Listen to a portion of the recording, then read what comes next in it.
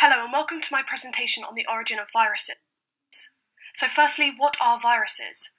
Viruses, meaning poison in Latin, are microscopic parasites/agents that infect cells and cause disease. They cause disease by integrating their genetic material into the host genome, allowing the host to produce the proteins needed for the virus. Viruses are the most diverse group of organisms on the planet. They are able to reproduce very rapidly and have the ability to evolve through mutations and genetic recombination. Viruses were first discovered in 1892 by Dmitry Ivanitsky, who found that sap from a diseased tobacco plant remained infectious to healthy tobacco plants despite having been filtered out. Martinus Berknek called the filtered infectious substance a virus. Viruses are very diverse. The two main structures are that of a bacteriophage, which is a virus that infects and replicates inside of a bacterium.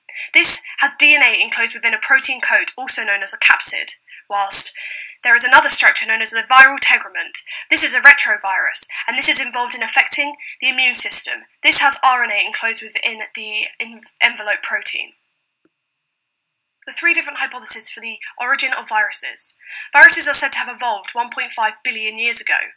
The three different hypotheses are the regressive evolution hypothesis, the escaped host gene hypothesis, and the precellular origin hypothesis. However, none of these hypotheses explain the origin of viruses, but these are just what have been proposed. The precellular origin hypothesis is said to be the most popular out of the three. The first hypothesis is the regressive hypothesis. This suggests that viruses arose from cellular organisms, which was most likely a bacterium. The cellular organisms formed viruses by acquiring the ability to gradually discard their genes until they became simpler organisms, which are the viruses that we see today.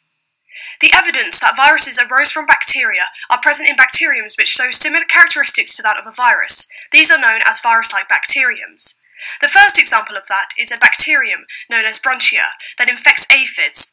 This has the ability to discard 70% of their genome. Secondly, Chlamydia is a bacterium that is unable to reproduce on its own and must have a host cell, which is very similar to that of a virus. And thirdly, Ricascae, whose replication cycle is very similar to that of a retrovirus, as it infects a healthy cell and replaces its genome with the host, and then is able to move on to the next cell and infect there. However, there is no evidence that this process is responsible for the origin of viruses, as the recessive theory predicts that viruses and bacteria share common ancestors. However, they are both very structurally and genetically different. Also, the genome size of viruses is much smaller to that of a bacterium, and this is because it is limited by fitness costs, so therefore it is unsure how it had previously existed with a larger genome, like that shown in bacteria. The second hypothesis is the escaped host gene hypothesis. Genetic material of a host cell has escaped over time, as the genetic material was no longer needed, and through horizontal gene transfer, the genetic material was able to evolve to become a virus. In the host genome, it was most likely mRNA molecules that acquired the ability to self-replicate and form a protective protein coat which allowed them to exist independently of the cells. It is proposed that both DNA and RNA viruses existed after the first cellular organism, so this is considered a post-cellular theory of viruses. Eukaryotic viruses originated in eukaryotic genomes, whilst bacteria formed the bacteriophage.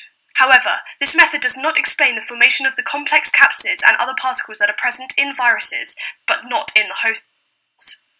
The third hypothesis is the precellular origin hypothesis. This suggests that RNA viruses are the descendants of precellular RNA lifeforms, or proteins, that date back billions of years to the beginning of time. Through evolutionary time, they have adopted a parasitic lifestyle. The evidence for this theory is because viruses with similar viral machinery are present in three groups of life: the bacteria, archaea, and also the eukaryotes. DNA viruses are remnants of DNA replicas, while retroviruses are the descendants of the first molecules that were able to transition between RNA and DNA. But how did viruses form? It is suggested that viruses evolved from a protein, which then evolved into a viroid, which then evolved into a virus. A viroid is a molecule of RNA that is not classified a virus because they lack a protein coat. However, they share characteristics that are common to a virus. The evidence that this model is correct is from a molecule known as a pyroin. This is an infectious protein molecule that does not contain DNA or RNA.